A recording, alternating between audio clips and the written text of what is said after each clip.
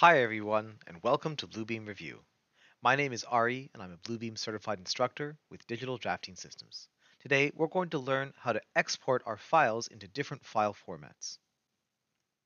We can export our files into different file formats by going to the File dropdown and then mousing over Export. Here we have many options. Let's go over the first one. It's called Archive as PDF/A. This is a very special file type for PDFs that essentially allows the PDF to be self-reliant and self-contained, you could say. It basically allows for all fonts to be self-embedded and not linked to font files on your computer.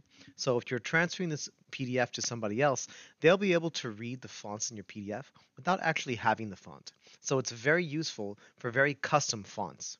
It also doesn't allow for audio and video to be used in the PDF, JavaScript is not allowed, and encryption is also not allowed as well. You can read more about this just by looking it up, but it's a very interesting file format. It is essentially PDF archiving, that's what the A stands for, and you can use it if you want to. For me personally, I like to have more control over my PDFs and allow myself to edit them most of the time, so I don't use PDFA unless I'm basically done using a PDF and or I want to share a PDF with somebody that doesn't necessarily have the same custom fonts and same custom assets that I have in my PDF. So if we click on this, it's essentially going to show itself as this PDF file type right here. And it is similar to the PDF file extension, but it has a star in front of it. So that's how we know that it's the PDF-A format. And you can basically save it whenever you're ready. And if you were to do this, we can change the name of the file slightly just so that we don't overwrite the original, although the file extension will allow it to be a separate file. But I'm going to write underscore archived, and then I'm going to click on save right here. And now you'll see what happens when you archive as a PDFA. It's actually going to check and see if certain assets and files are allowed to remain. So you can see here that we actually had a few errors here due to some file attachments. So if we expand this, it looks like this attachment right here of my certification file is not really allowed to be in a PDFA. I also had another attachment of my essential syllabus, and that has actually been removed completely. And then we can see that there's many other things that have been deleted. Certain hyperlinks are deleted here. They're not really allowed. And we can basically expand this and see more issues. We even have some font issues right here. There are some embedded fonts, and what happens is it actually will embed fonts for you if they're not embedded already.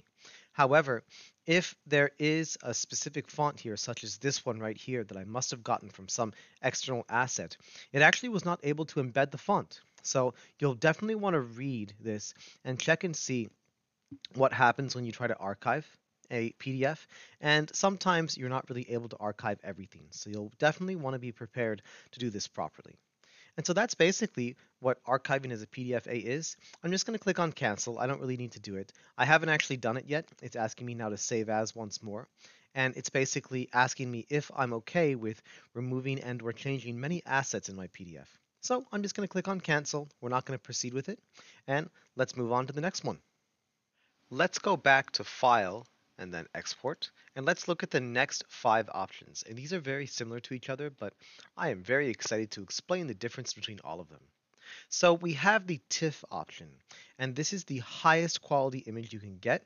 It basically does not compress or modify the image at all. So photographers love this file type. So you can export your PDF as a TIFF file.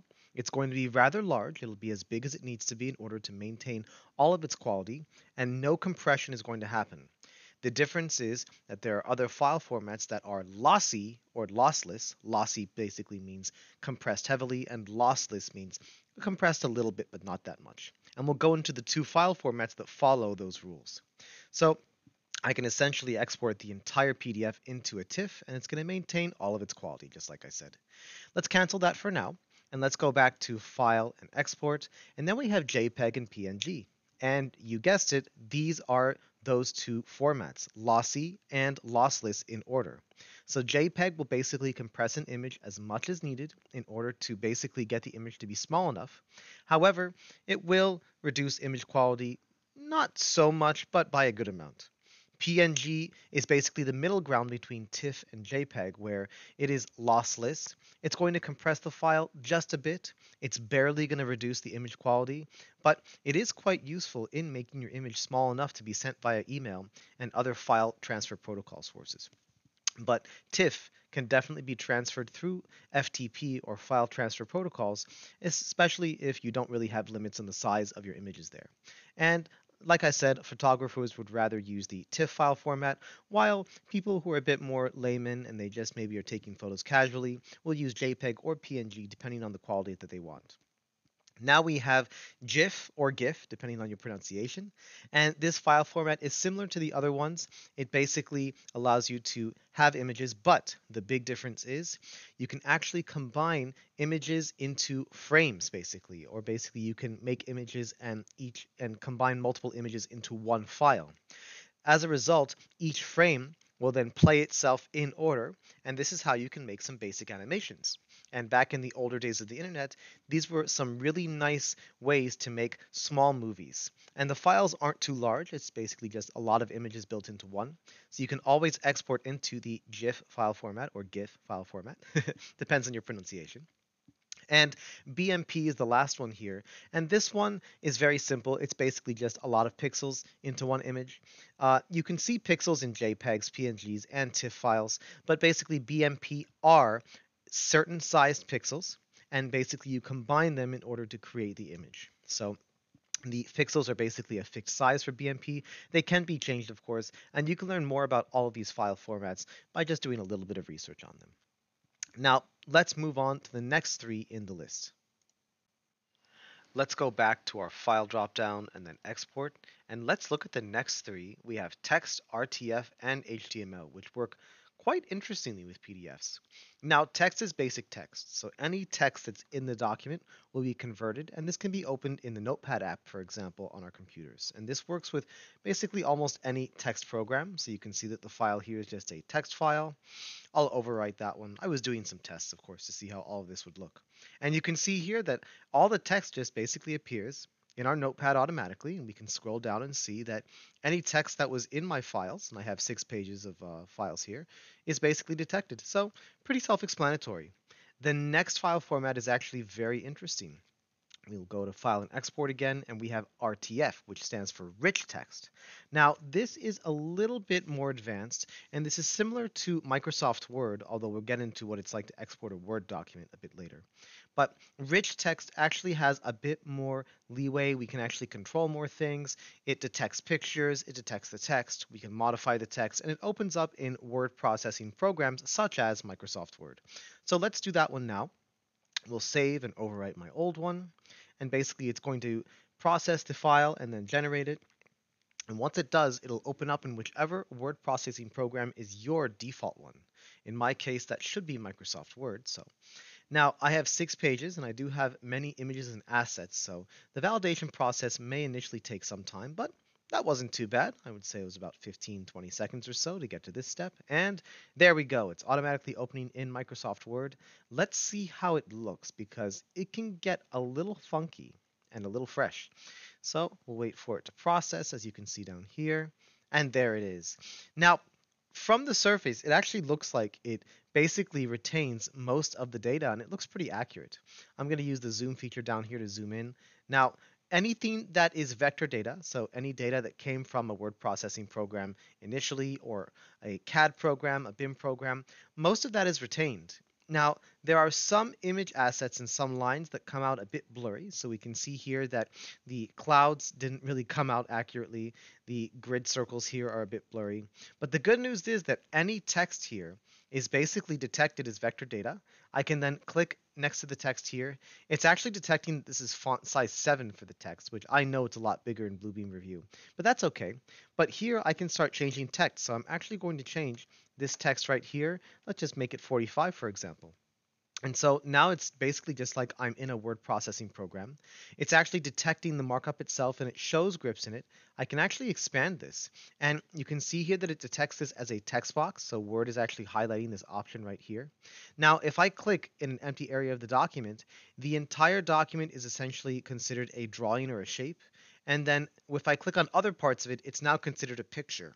So different aspects of your document will actually be considered as different things in your word processing program, and all of them are slightly different, but this is essentially what rich text does. It tries to retain as many assets as possible that are able to be viewed in your word processing program. So this isn't exactly the best use of my PDF. It actually does work very well with some of the other pages that were actually initially created in Word. So let me just zoom out a little bit so you guys can see that. Go to 100%. There we go. And this document was actually created in Microsoft Word, and then I converted it into a PDF. So I'm kind of converting it back. And so this does work. The assets here can be changed. So if I want to change credit into debit, I can do that. So I can basically get rid of these letters here, DEB, and it understands that this is Arial, font size 14, and it's bold. And this is an easier example because this initially did come from Microsoft Word, and then I converted it to a PDF.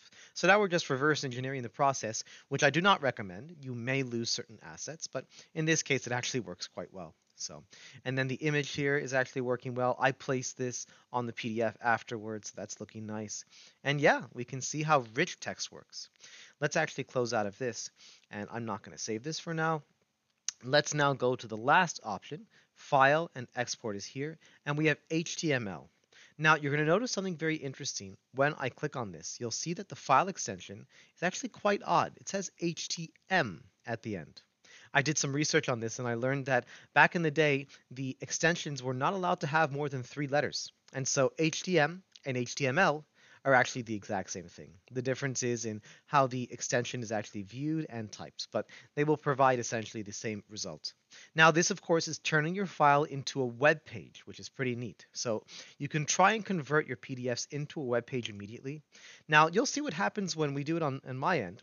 Let's let it validate and process all the data, especially on the first page of my PDF. It's a bit heavy with tons and tons of markups of different kinds, and there's captures in there and different assets, and you'll see what happens. It is not going to transfer everything as we think. It'll try to transfer some things, but floating markups and floating assets don't tend to work very well when we do this. So it opened up on my other monitor. Let me drag it over here. Initially, we don't really see anything. It looks like a blank screen. We can see that there are some assets here on the left side. Let's scroll down and then see what happens. And so here, the second page of my PDF set is the same floor plan without any markups. And that one actually translated relatively well, but you can see that all the text, there's actually supposed to be text in all of these rooms here, all the text is gone. And so it tries to look for objects and lines, and it tries to basically convert them into the HTML or HTM format. And some text, actually all the text, is actually been scrunched and kind of moved into its own page here. So there's all the meeting rooms, there's all that office text. So I do take it back. It's not like the text was removed. It was kind of moved, and it was shoved down here into this odd little list format here. Now, as I keep scrolling down, you'll see that there are some pages that actually did translate themselves relatively well. If I keep going down here, for example, we can see that my certificate here, it moved the text out of the certificate picture, and then it placed it all down here. So this Bluebeam Certified Instructor text should be up here. The DDS CAD logo and some of the other assets should be here. If I scroll to the right side here, we can see, this is the address that's supposed to be in my certificate. So no limits is a little text that Bluebeam put on the certificate. So it looks like this is not really translating as intended, but there are some PDFs that will translate relatively well into the HTML format, and you'll have to test that with your own PDFs. So let's move on to the next file formats. And now we're ready for the moment of truth. 3 file formats that we're very familiar with in modern days. And the last 3 in this list are those 3. We have Word, Excel, and PowerPoint. So we can export our files directly into Word. It could be just a portion of the file by using page region, or we can just do the entire document. Why don't we do a page region and see what happens? Now I'm going to get a significant portion so that we can get a nice variable size. We can get all different kinds of assets here. Let's just do this nice center section with the stairs. So we'll do that. It's going to ask us to save it. I'm just going to put underscore page region, and then we'll click on save. And let's see how it opens up in Word. I'm also choosing to do this so that the processing and validation process goes a bit faster. Although, based on what we're seeing here, it seems to load almost as fast as if I did all 6 pages, but that wasn't so bad. Now let's see how our assets look in Word. And because it's a bit of a smaller page, not a 42 by 30 page, we should see it all. Ooh, there it is. Wow. Everything actually looks quite accurate in this one. Let me use the zoom in feature to see exactly what happens here. Oh, very nice. So the vector data is detected. It keeps refreshing itself, so it's very crisp and clear constantly. Let me center ourselves right here. Not bad. You can actually see that the count tool did not get translated properly. The first count in my little blue triangle count tool here went through, but there should be blue triangles on all of the toilets, and it looks like they're all gone. So the count tool doesn't really work with this one. But callouts, text boxes, some of the area tools work pretty well. And we can see here that even highlights are looking nice, and the vector data itself is maintained. Now, let's see if this text here is actually able to be edited. Let's see if I can get rid of it. Oh, yes, it can. Wow, look at that. I can make those two lowercase e's, for example. Very interesting.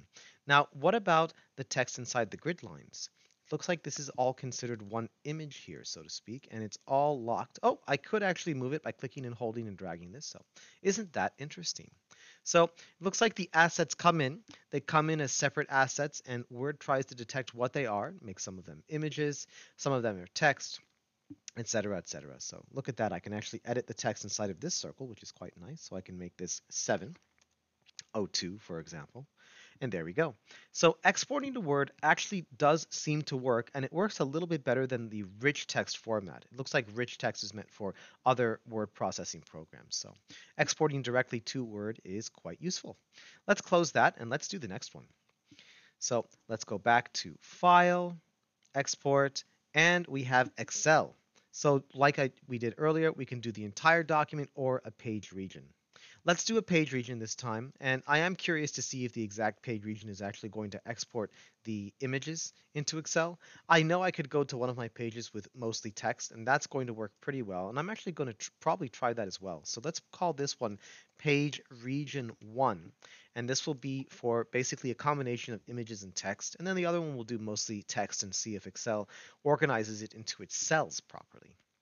So we'll wait for this to validate and load. Very nice. Oh, good. Excel is opening on my other monitor. So after it opens and loads up, I'm going to move it to this one. Just going to wait for that to load. Okay, it did load. Ooh, this is pretty cool, guys. Check this out. So now that it loaded, it basically seems to have taken some text and put it into cells according to the order in which the text appears. It's probably going from left to right on the page. And then any text that was actually on the page is basically shoved into those cells while the images themselves are retained. So this is all considered one image. So the arrows, a portion of the count tool, all of that is here. Look at that. Very interesting. And right here, for example, we can see that some text was retained in this odd image. It's the portion at the top, which was actually moved below the stairs, even though it should be above it. So it looks like exporting to Excel in this instance is a bit wonky. Let's close this one. Let's try that one more time. I'm going to go to my thumbnails list. And let's go to a page with a lot of text. I think that that credit card example page is a good one, but you know what? Let's actually try this one right here. This is an essentials course outline that I made. Now, these are floating markups. These are not flattened to the document. So I wonder how this is going to work in Excel. Let's try it as floating markups, and then we may try it with flattened markups as well to see if there's a big difference. So we'll go Export, Excel. I think I'm just going to do page region as well, and I'm just going to try and highlight the entire page without doing too much extra white space. So I think like this, it should be pretty perfect. Let's see what happens. All right, and we'll just go underscore page region 2, and we'll click on save. Let's see how this one looks. Oh, there's an internal error. Uh-oh, what happened? Oh no, looks like that didn't work. Well, let's see if that has to do with that page region that I tried, or if it has to do with my file, or maybe just Bluebeam Revu is not able to do it for some reason. Let's try going to File, Export, Excel Workbook, Page Region. We're going to try basically another region. Let's see if I can do maybe a region over here. Actually, let's try that credit card authorization page. Let's see what happens. So I'm going to try and do this region, just this bottom portion right here. And let's see if this works. It's all text. So let's see if I can save over. Oh yes, page region 2 never generated. So I'll just change it right here. Let's hope it works. It's validating. Okay, this one went through. All right, quite interesting. Maybe page region has more bugs than just doing the entire document. We may as well try the entire document and see what happens. Although it'll be similar to this. Okay, this isn't so bad. It takes our text and it does put it into cells. This text is in, I think, the correct order. A little bit wonky, like we noticed earlier. This text was actually detected as an image, which is quite interesting. So we have an image in Excel. This text is all text inside of cells. Very nice. This line in particular was detected as some kind of image, so we have lines here. These lines are good to go. This line is not. So certain lines of certain sizes are actually not detected as text. Interesting. Now, when I double click on these cells, let's actually double click on the first one.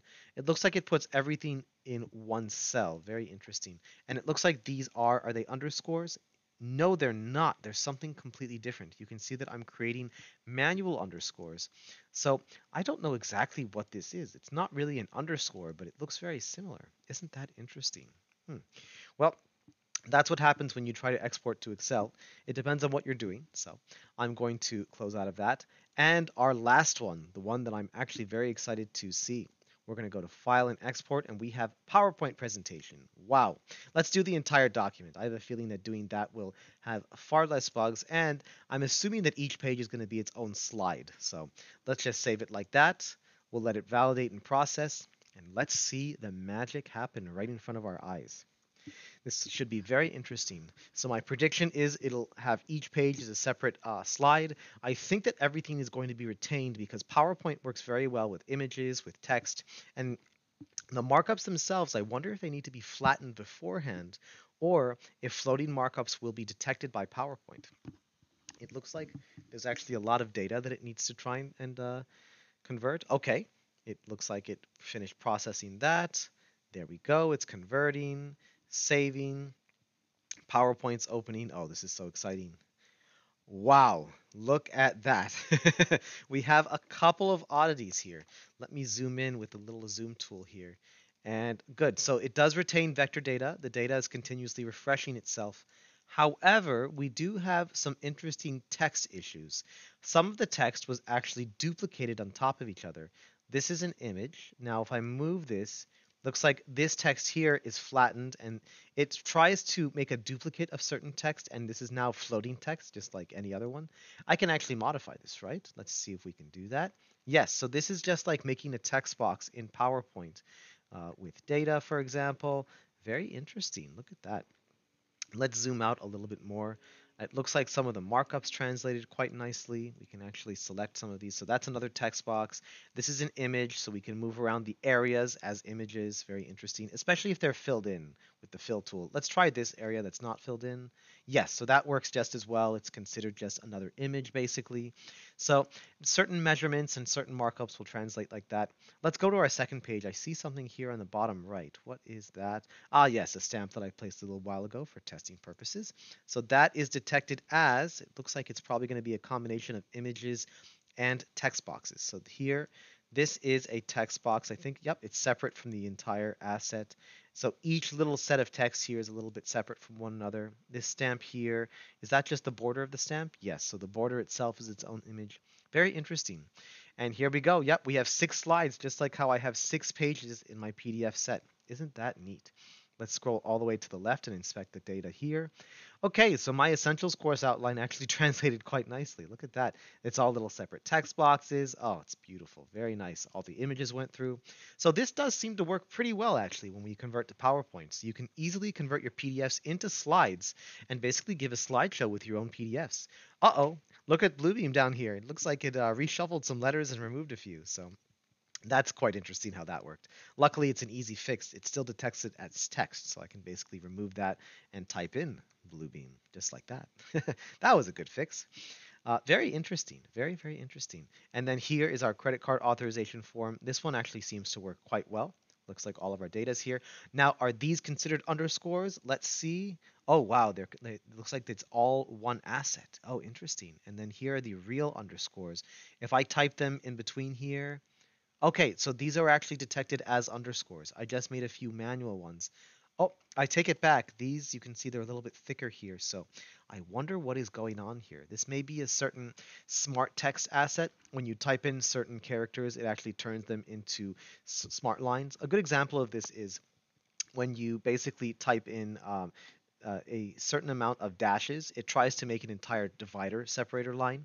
That happens in Microsoft Word a lot, and PowerPoint and Word do have similar formatting, so very interesting. The underlining down here is thicker, so it looks like it's not perfect, but this can be quite useful. This actually could be extremely useful when you have a clean PDF that has some interesting data.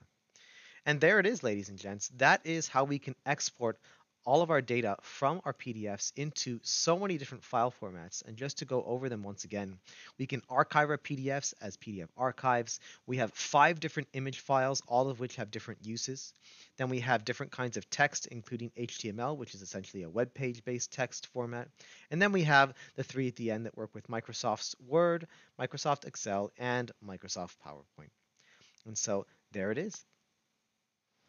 Thank you very much for watching our tutorial on how to export your PDFs into many different file formats.